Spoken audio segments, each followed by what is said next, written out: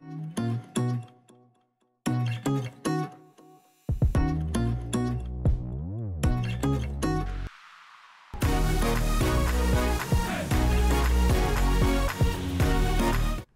morning, ESM.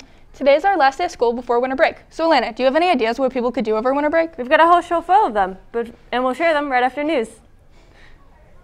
An inmate who died in jail by suicide in Syracuse has been identified as a man from Clay. Paul Watkins, 38, died by suicide on Thursday night. Watkins was arrested for charge on December 9th for second-degree criminal concept. He was found unresponsive in his cell and strangled himself with a bedsheet. CPR was performed on Watkins, and he was pronounced dead at Crouse Hospital. The investigation is still pending. In Utica, a woman lied and bit a police officer in a convenience store at 10:15 a.m. Police responded to a woman at Oneida Street Market, 1331 Oneida Street, who was spitting and trying to attack customers and employees. Officers tried to talk to her, but she continuously lied to them. She was eventually identified as Nancy Regis, 23. She was also later found out to have many warrants for proving false information. Please stand for the Pledge of Allegiance. I pledge allegiance to the flag of the United States of America, and to the republic for which it stands, one nation under God, indivisible, with liberty and justice for all. The weight room will be open Thursday, December 23rd and Monday, December 27th from 9 to 11 a.m. See Coach Eschbacher if you have any more questions. 14 students placed in the top 3 of their event to advance to the New York State DECA Career Conference.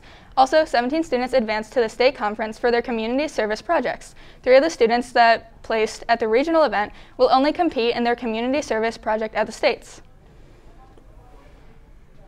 So one of my personal favorite winter activities would be skiing, so I'm definitely looking forward to that. Oh, where do you ski? I've heard there's a lot of good places around here. Yeah, I've been to a few places around here, like Song Mountain and Labrador Mountain. I've never been skiing. Any thoughts? You should definitely give it a try. Some others that you might want to check out would be Windham and Whiteface Mountain. Cool. So what are your plans over winter break, Alana? Well, I'm more of an inside person, so I was thinking I could catch up on some of the new movies. That's smart to stay indoors. Let's move to weather to see what you'll be avoiding.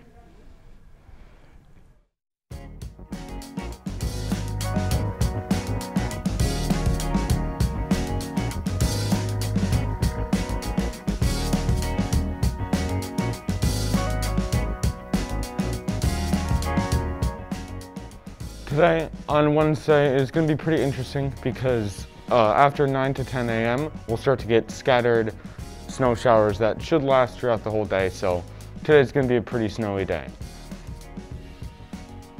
And Thursday is going to have a high of 33 and a low of 25 degrees, and Thursday is mainly going to be cloudy, and it's going to be starting to get on the colder side before we move on to Friday. We'll pick up and be a little warmer with a high of 38 and a low of 27 degrees.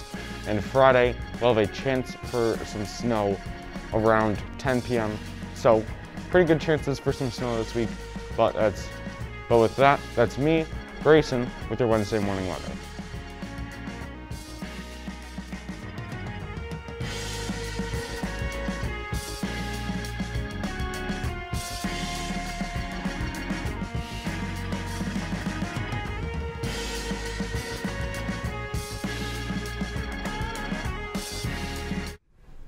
So you were saying you were going to the movies? Yeah, there's been so many new releases lately that I wanted to catch up. Oh, like the new Spider-Man? Yeah, I've heard it's supposed to be really good. I've heard good things too, but don't spoil it if you watch it before me. I'll try, but TikTok's already spoiled it for me.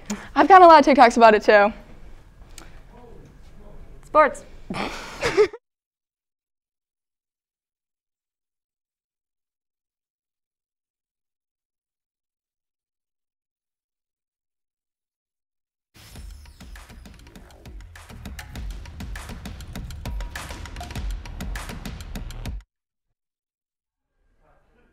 The number 4 ranked Cincinnati plays the number 1 ranked Alabama in the Cotton Bowl in the first round of the college football playoffs. The number 3 ranked Georgia plays the number 2 ranked Michigan in the Orange Bowl. The boys basketball team won yesterday against Auburn 59-48. Cole Thomas led the team with 17 points. Aiden Betts put up 16 points, and A.J. Graham had 15 points. The girls basketball team lost to Auburn yesterday 53-38. Angelina Polcaro led the team with 12 points.